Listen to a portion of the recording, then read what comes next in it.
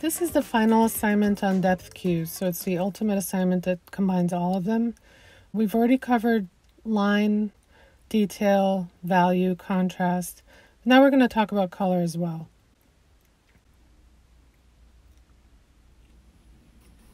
Here I decided to use a regular graphite pencil because I wanted to get a lot more detail in that initial stage of my drawing. And the only problem with using regular graphite is when you go in to use lighter colors, you're going to have to erase the graphite. So in this still life, I've placed the darker objects in the background intentionally to show you what happens when you don't have a choice and you have to draw things that are dark in the background. So it's going to be trickier because when something is dark in the background, it's going to feel like it's popping out of the drawing and closer to you. So then how do you create that depth cue where you make the value darker in the foreground and lighter in the background? Now I'm using more of an amber brown. So this is where I noticed that the bottle is a little bit lighter. And one of our depth cues is color temperature. So the warmth of the color, this amber is warmer, so I really shouldn't be using it that much in the background. I should be using it in the foreground more, which I will.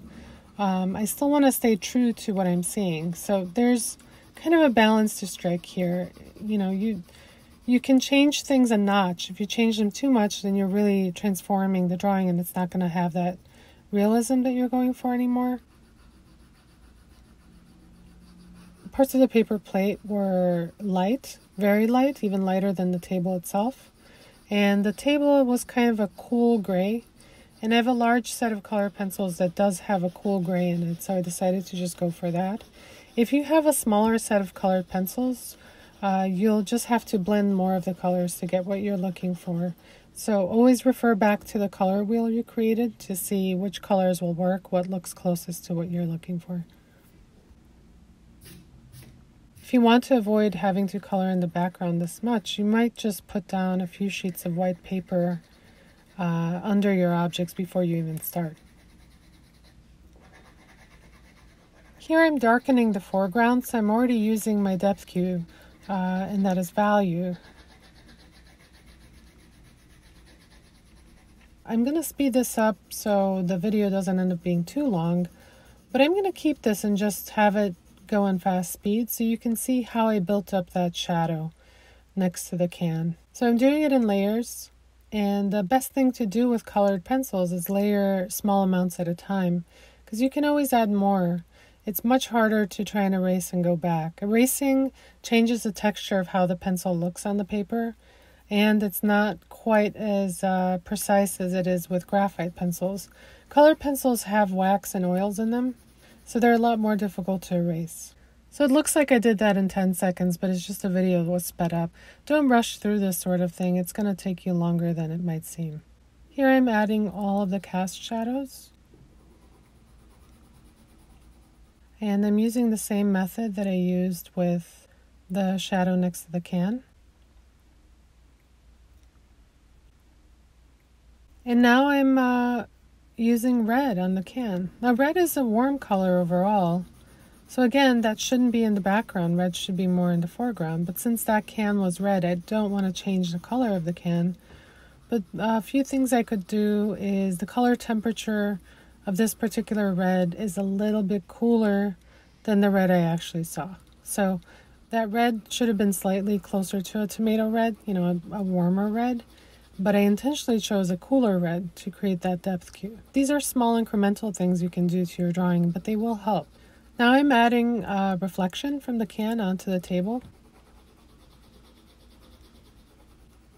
And here I'm using some of my grays to draw the back of the can. And again, I left these things in and just sped them up just so you can see how that gets built up over time. Here I'm working on the label on the bottle. And I'm using that blue as a complementary color.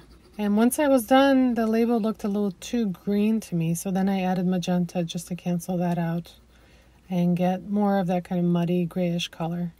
So the colors in the background should have less intensity, meaning they shouldn't be quite as pure. The colors should look more muddy and more kind of low intensity. So here I'm working on the plate, and the plate was a lot warmer. So I'm using my warmer gray from the set, and the color looks quite different from the gray I used on the table. On the back of the plate, I noticed a reflection from the can, so I added some red there. And that's kind of a light, warm gray. It almost looks beige. Once you get to a color study, things get so much more complex. Dealing with depth cues becomes more challenging because then you have to consider intensity, value, detail, color temperature, all these things at once. And some of them work against each other. So, for example, using a complementary color will darken a color, but it will also reduce its intensity.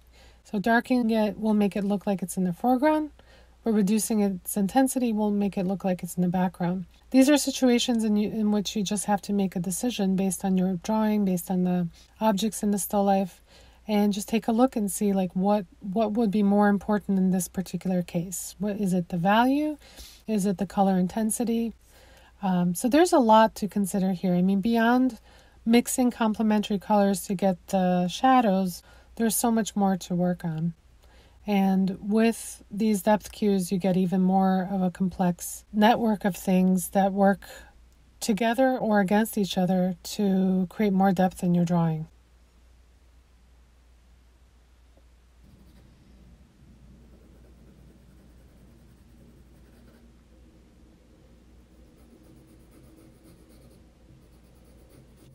Here I'm using that kind of cream color for the highlights in the plate, since the plate had a slightly yellowish color to it.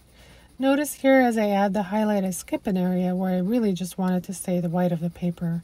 There was a stronger reflection in that part of the plate.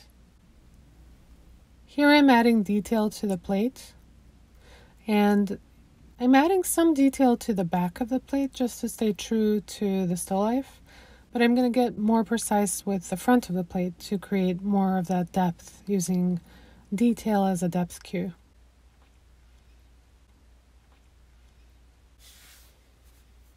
Notice also in the handle of the fork, it gets darker, more contrasty in the foreground of the drawing. And the closest thing to me is that cork, so I'm going to add the most detail there, and I'm going to keep that cork warmer than I actually see it. So again, these things are pretty subtle. I'm not changing the thing completely, but I'm just tweaking it a little bit to make it look slightly warmer, slightly more contrasty, and have as much detail in it as possible. Here I noticed there was a reflection on the table, so I've erased some of the gray, blended it in, and then there's a warm reflection from the actual color of the cork in the shadow.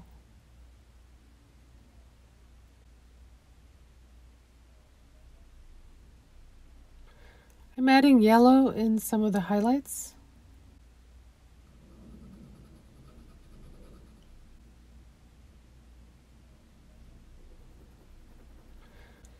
And here I'm exaggerating the detail and the handle of the fork even more.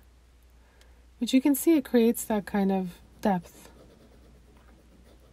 So that red reflection from the can looked a little bit too intense, and I decided to go ahead and add some green, the complementary color, to kind of deaden it, make it more of a gray, which did also darken it, but I didn't press too hard, so I'm trying to keep it relatively light compared to how it really looked, while also making that red color not quite as intense. So finally I'm working on the green objects here, and honestly, I don't recommend working on your drawing like this, where you do one thing at a time. It's better to work on everything a little bit at a time at once. So don't do as I do as I say. Here I'm using the green. I didn't start on these pieces of candy right away because I didn't have anything else that's green in the drawing. So I decided to leave it for last when I actually pull out the green pencils. But I'm using those same principles, and the candy's relatively close to me, so I'm going to leave the color relatively intense, although I'm not getting quite as detailed as I did with the cork.